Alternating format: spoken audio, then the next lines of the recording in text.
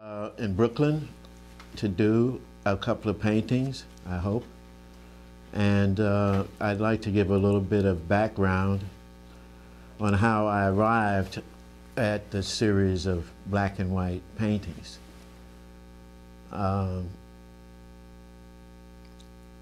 What I've been researching recently is what painting, what color means, how people come to arrive at the kind of paintings that they do, and I had thought also that my paintings were a little bit decorative and a little more concerned with color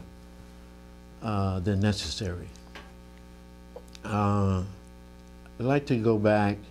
to give a little bit of background of my art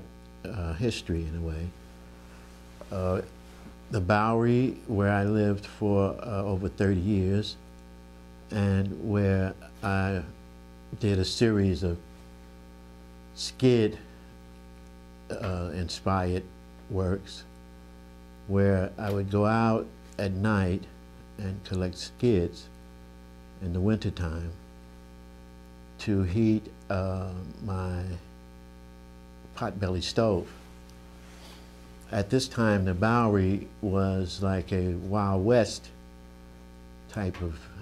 place, and also the Bowery was attracting a lot of